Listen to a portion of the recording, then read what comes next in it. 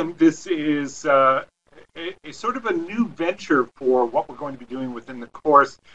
This is, by the way, AEDT 1120, Digital Teaching and Learning Technologies.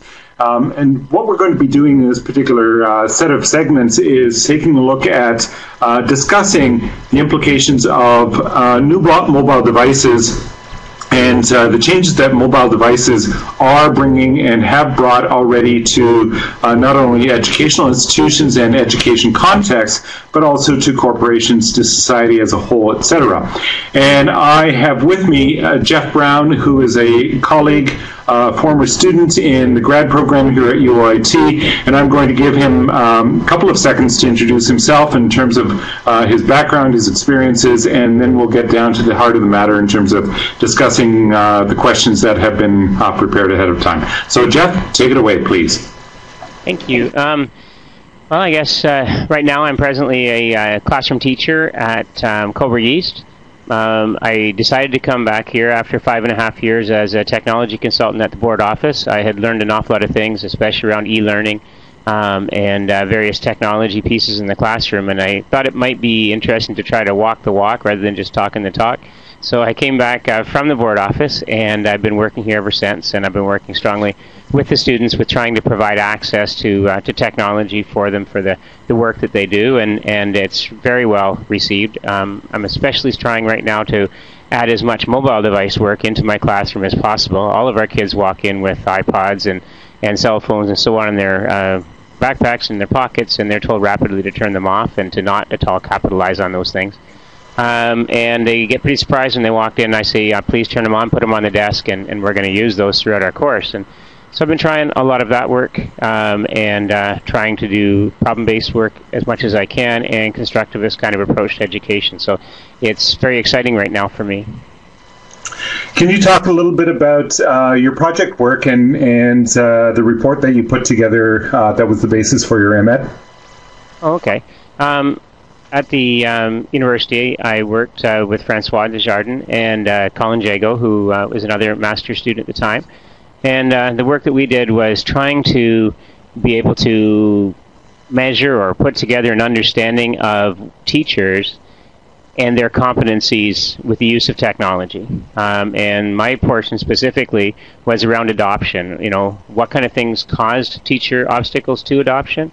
And what kind of things could we possibly do to measure where they were on that Rogers adoption curve? You know, the whole piece of Rogers' work that was the center of my actual MEd, where they sat on that adoption curve, and in hopes of eventually being able to marry up professional development that was appropriate to where those individuals were on the curve. What did the history of computing have to do with all of that? Well, I wanted to take a really solid look at kind of what we'd come through. And we went and broke down kind of, and it kind of happened naturally, strangely enough. We broke down kind of the history of computing in education from basically its first arrival in the late 1970s, very, very late 1970s, early 80s, through to where we are today. And we took a look at kind of what was possible based on the actual technology itself. You know, because there's been quite a bit of evolution in technology. And again, Moore's Law that we talked about last week shows how that affected us in technology. We added some more technology, more and more to schools. There was an awful lot of it. A strong attempt was kind of how I worded it, to meet some perceived need of change in our society, that we were becoming a more technological society, and schools had to catch up to that. And we went through kind of a stage where we went from mainframes available and school board wide to mini computers, you know, that were you know, like able to handle certain areas of maybe a school or whatever, and then down to desktops, where we started to see then kind of proliferation of desktops that became cheaper. They started to come out and be available for students to use. We looked at what most uses were and how teachers were interacting with them at that time, and it was pretty much very hit and miss. As far as what teachers would offer. You get a really intensely technologically driven teacher, and he would or she would try to use them wherever they possibly could, but they weren't really very curriculum oriented at that point. They were left out of the curriculum in most cases, and the teachers developed almost the curriculum by themselves. And then in this attempt to get the the computer, the technology available, they started to then infuse it into the curriculum and see a change. You know, all the existing curriculum had a technology piece put into it, but it was almost laid over top of what people were already doing. So it didn't really make much change. And then obviously we've seen a rapid adjustment in schools with desktops becoming so cheap. We've gone to ratios of a number of computers that should be available to students and those kind of things. And we seem to have reached a stage where now we're bringing an awful lot of wireless into schools. All of the schools in our board are all been made wireless, which opens another whole possibility, right? That whole possibility of using mobile devices. But they're all the way along, there's been a continuous kind of restriction to the adoption by teachers throughout the whole history of it. Every time there's a change, everybody seems to want to, what little bit of understanding I could get on it was they wanted to stay with what they already had. So they always thought that you had to be able to do these things back 5 years before you could move into what presently is now. So they were always, and they still hadn't got up to that point yet.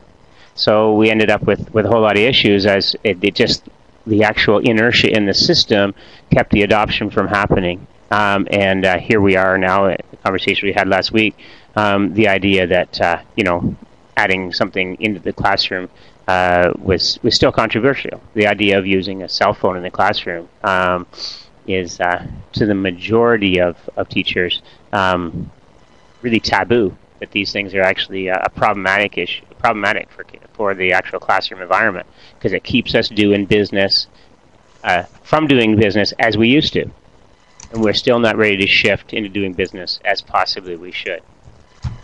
Yeah, it's kind of interesting just thinking back to some of the conversations that we had in the tutorial sessions a while back. The whole idea of even moving to the adoption of a calculator still seems to be somewhat controversial. And just think about the conversations that we actually had in the tutorial sessions themselves.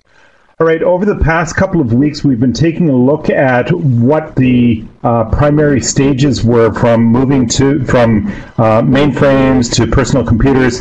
This week, we're specifically looking at mobile devices and the kinds of effects that mobile devices have had. I would like you to think about the underlying kind of question to all of these discussions that we're going to be having over the next 15 minutes or so about the set of implications of the application of mobile devices and the concepts that come along with them to teaching and learning context and environments. So you've got to think about those kinds of pieces as we're going along. So that was directed to our listeners, Jeff. So let's start in on the questions themselves and see where this gets us.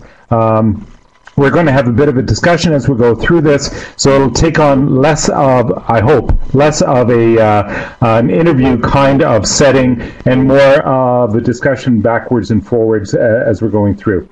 So, do you want to tackle the first set of questions there? What is the role of the OS in mobile devices? Why has this role been adopted in mobile devices? So why do we have the OS taking on that kind of a role within mobile devices? And how does this differ from the historical role of an OS, an operating system, in personal computers? To me right now, it seems it's almost like an interface, obviously, which is what it's designed to be, but it's to allow, I think, for the design of applications by a myriad of people who might see a need that somebody else might not. And then they can simply go ahead and build an app and plug it in and have it operate in an OS without any issues at all. It'll help then, and those people are usually outside of the actual company that are creating the OS. So what happens is it's kind of an added advantage to both ends, corporately speaking. If the people go ahead and, let's say, an average gentleman or lady just goes ahead and builds an application that rides quite well on the Apple OS, Apple then can say, okay, we can do these wonderful things with our equipment. You have access to 250,000 apps, probably which very few they've actually created themselves. So it actually is an added value piece for their piece of product, right? So more people will make use of it on the kind of marketing side. But more importantly, it allows for that device to be used with anything that a corporation or an organization might deem necessary for a more efficient flow of business. So it makes it a very much kind of almost an author space that allows for any training to take place. So if an organization wants to add some training or wants to make use of an application that specifically suits them, they can have work it on any one of their mobile devices, which then allows their individuals to move around as needed for whatever job they want to do. So it's a kind of a major advantage in that things can just ride on top of it that can suit any kind of need that a person might have.